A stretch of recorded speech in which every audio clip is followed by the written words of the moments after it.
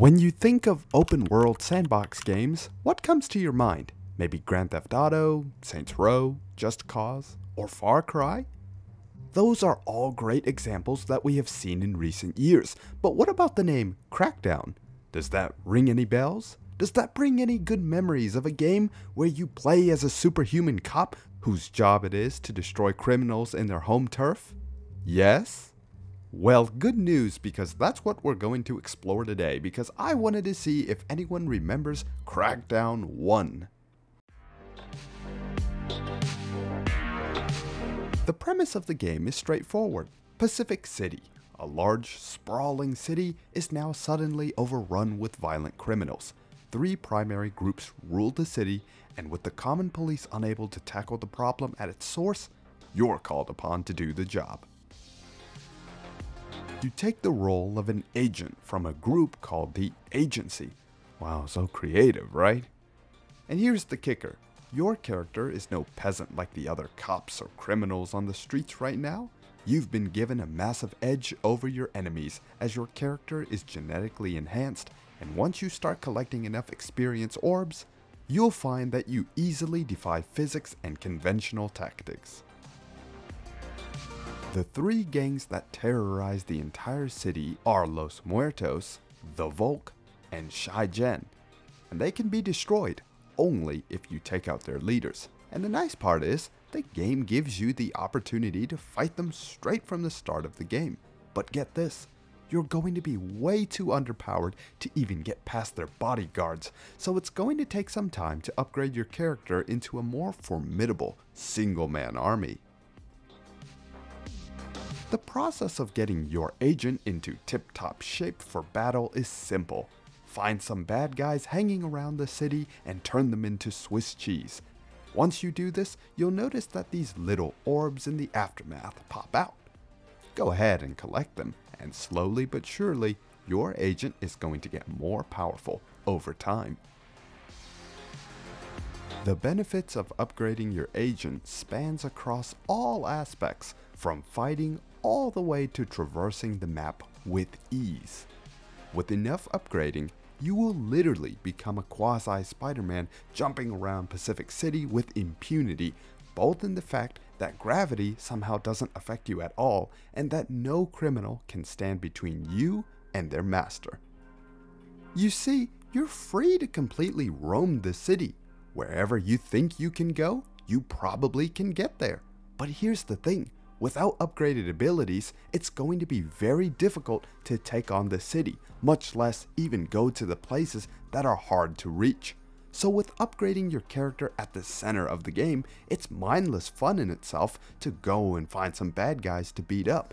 And another great feature that Crackdown offers is for a friend to join you. Now, here's a funny story that I remember from Crackdown. So, you guys remember split screen, right?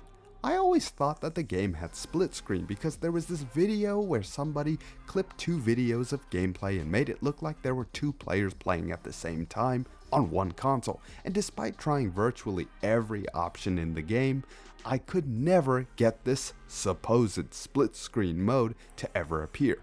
In fact, I thought the system link in the back of the box meant split screen. Obviously, I was wrong. Anyways, Crackdown 1, although very much forgotten about, still holds up surprisingly well in today's landscape, and graphics-wise, the cel-shaded graphics provide a comic book style look to the game, which in my opinion helps emphasize the fact that your goal is to essentially become the hero that the city needs to defeat crime. With 21 bosses to fight, there's ultimately not too much story or replay value in the game once you max everything out. The aesthetics and setting of the game reminisce of the cyberpunk-esque landscape that the city is devolving into, with an authoritarian police state and rising crime rates due to violent and well-funded gangs being purposefully placed to fight one another. And as it's revealed in the ending, the Agency was behind all of the chaos, and now having proved the success of their experiment in Pacific City, now they plan to reproduce this same situation across the entire world for total control over the population. So that's pretty much the gist of what Crackdown is all about, from the first installation all the way for the next 2 mediocre sequels. But say, where did this idea of Crackdown even come from? Who came up with this idea? Meet David Jones, the founder of DMA Design, Real-Time Worlds, and CloudGen. He's the man responsible for creating the franchise that is now the world's second best-selling video game. Currently, he serves as the director of cloud strategy for Epic Games ever since CloudGen was bought out by them. And for those of you who don't recognize his first company, DMA Design, would you happen to believe that it is now known as Rockstar North? Yep, the same one that's responsible for all of these iconic games. Jones found the kickstart to his game developing career in 1991 with the release of Lemmings, a puzzle game, and after some time, the concept for a game that blended the fighting aspect of then popular games with a strong driving mechanic set the stage for the original Grand Theft Auto in 1997. From here, Jones would experiment around with the idea of an open world based game and ultimately conceptualized the idea for Crackdown by essentially reversing the formula of the original Grand Theft Auto. So instead of having linear missions that a player would have to meet the requirements for, Jones and his team, which consisted of many developers from the first 2 Grand Theft Auto games, wanted to let the player decide on what they were going to do. There would be no restriction on what they could do. How do we reward somebody for just having fun? With that sentiment in mind, the game was developed with an emphasis on the sandbox and open world aspect, in which progression would be dictated by the player's willingness to collect orbs, and the best way to do that is by exploring the city. When you explore the city, chances are you're going to find some enemies, and by eliminating them, you get these orbs.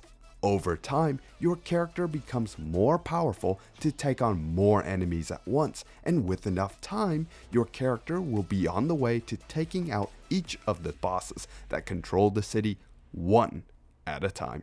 Moving throughout the city is also another challenge that will eventually resolve itself once you begin upgrading, as in the beginning, you're more than likely going to be driving around in vehicles that come ready in the agency garage, or vehicles that you borrow from the common citizen. But as your character gets faster with agility over time, you'll notice that driving just isn't as fun as jumping your way through the city to get to the next battle.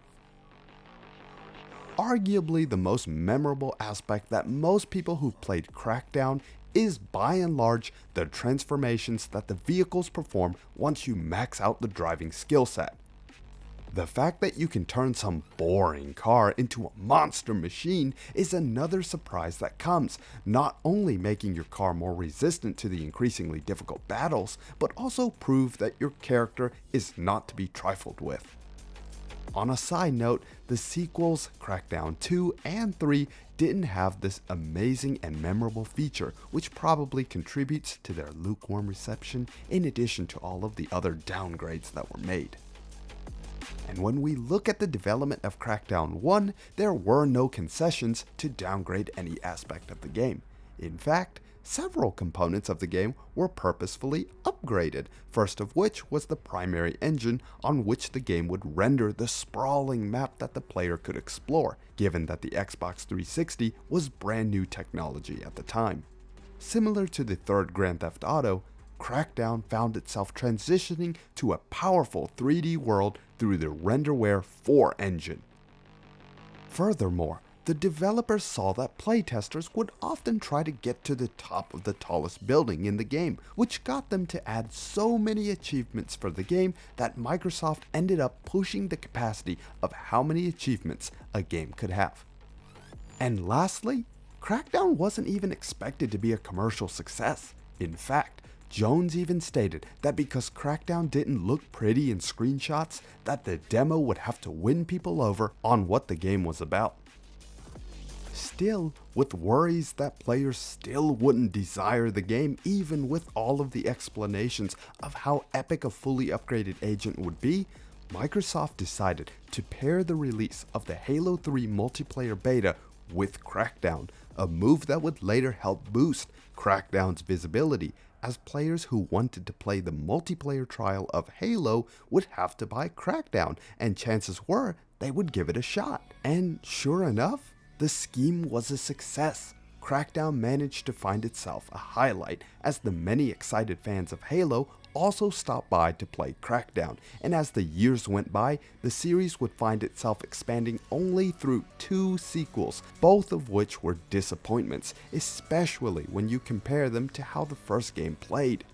And the first game would shortly later receive 3 small, free DLC that would add new vehicles, weapons, and keys to the city, which arguably was the best part of the DLC, where it essentially acted as a giant cheat code mode where you could instantly upgrade your character to the highest level, allowing you to wreak havoc straight off of the bat. And with that, Crackdown won, a classic and memorable experiment of a game that many people remember. The cel-shaded graphics help make the game look a little more timeless, and the mechanics, which could be argued as half-baked, give the game a lifespan that, although short, provided players with great memories of nothing but fun while destroying gangs on the streets of Pacific City as a literal superhero. So, while Crackdown may have faded into the background and obscurity over the years, overshadowed by these other big blockbuster open world titles, it still remains quite memorable for those who have played the game, given that the game has so many unforgettable features, from being able to jump your way across the city, the iconic director's voice, vehicles transforming into a formidable transport, ragdoll physics, to the arm swing that your character does when they're falling through the air. All of these things come together to make one of the most memorable games that gave freedom to the player to experiment in a sprawling sandbox environment and rewarded them for having fun.